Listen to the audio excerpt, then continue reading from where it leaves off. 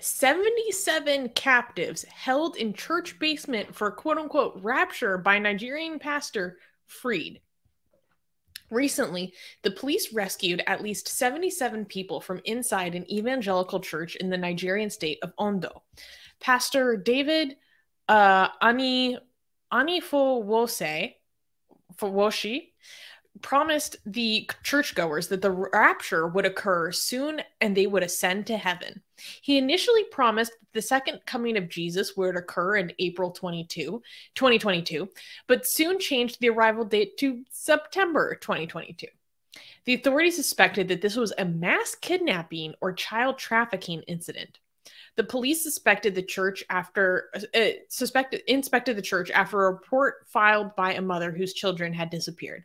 Many captives resisted when the police arrived at the church to rescue them. They refused to leave the premises and even cursed the concerned parents that came to take their children back home.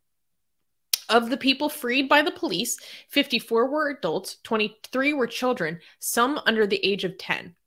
The president of the local youth club, Famakinwa Lucaskakaki, said that during interrogation, the church members had, quote unquote, walked into the basement themselves, willingly walked into the basement themselves. So this is a pretty crazy incident. This sounds like a Jonestown level incident that was averted. So there were 77 people that were being kept in this tiny little church basement in Nigeria because the pastor had convinced them that the second coming of Jesus Christ was going to come soon and that they needed to be within God's house on the church premises in the basement for when the rapture came. And there were some reports people had been in the church since January. And other people were came and convinced to go in a bit later than that. Some people were in there since January. Some people have been in there since April. And it's just crazy. This sounds like a really destructive cult. Like apparently the people in the local area are really disturbed by the activities of this church. Like they literally just disturb their everyday life. Like they have services like at all hours of the day. There'll be people passing out because they're not even getting enough sleep because of all these services. And that there were parents who said that the teachings of this church have convinced their children to drop out of school, and they weren't able to get their children back from this church. And the pastor would even preach, like, the Bible doesn't tell us anything about education. Like, we just need to be preparing for what comes next. So, like, if that doesn't sound like a death cult, I don't know what else does. So yeah, this is basically a cult that kidnapped a bunch of people. What was the end goal of putting people in the basement? I don't understand. I'm sorry. That's not entirely clear. Just they said that they need to be in the basement for when the rapture comes, and they've been in there. Did they do anything to them? Did they do anything to them in the basement, or just held them there? They're just in the basement for months. I don't know what went on. I don't know what went on in that basement. That hasn't really been reported on yet. I mean, it was tiny. So wouldn't the basement be the worst place to be if Rapture is coming? Like, wouldn't you want to have wouldn't you want to be somewhere with no ceiling? Like, wouldn't you want to be make it easy? Yeah, if they're going to ascend, right? Why are you putting them in the basement? Are you trying to stop them from Rapture? They probably had some weird explanation point for it, but obviously in reality, it's just to control them. Yeah, control them for what? This is wacko, both from a religious standard, but also from a strategic, I'm just trying to figure out what to have. Let me just think. Rapture is coming, quick, go into the basement. Doesn't make sense. Maybe this guy. Okay, now I get it. Okay, so these were his favorite people, and he knew that they're good Christians, so they would be raised, and he just wanted to keep them. Maybe if I just put them in the basement, the rapture wouldn't work on them. Maybe he didn't just want to lose his flock. He was just having so much a good time, trying to save them from Jesus. Do they explain it? I don't understand. How does this? This wasn't explained in the news reports, but I mean, how do you even explain it? Because these people are clear victims of indoctrination.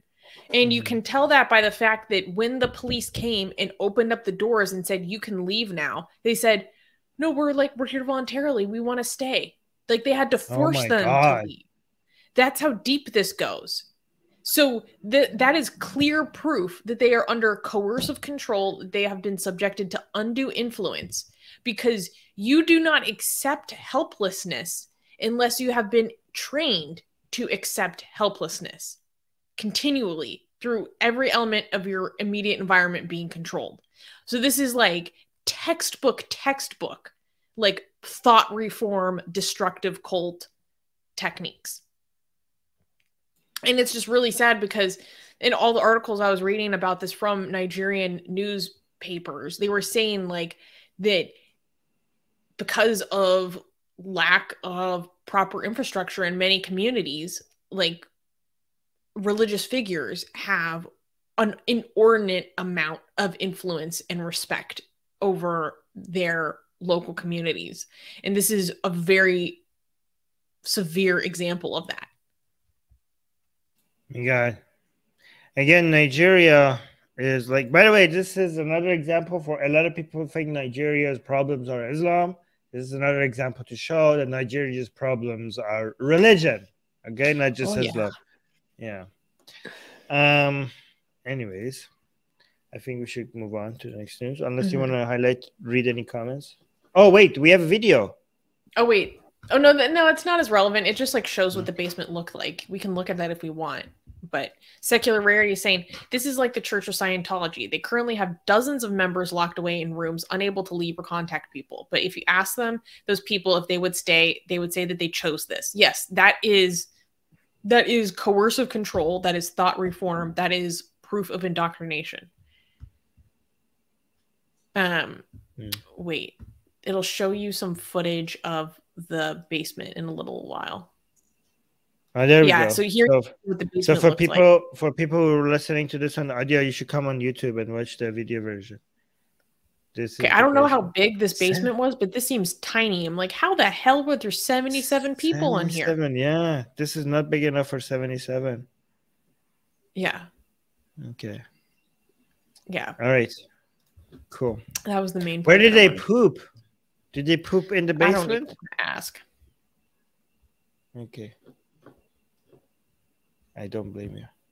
Seems like it would have smelled. Hey guys, if you're a fan of Blasphemy and Sexy Callie, like me, then you need to be sure to subscribe to our newsletter. Link in the description below. Because if you subscribe, we will send you a free copy of our Blasphemous Art ebook. And let me tell you, it is the tastiest blasphemy that you can find anywhere available today. And we are so generous with our blasphemy that we continue to send you more blasphemy every week. So make sure to subscribe. Link in the description below.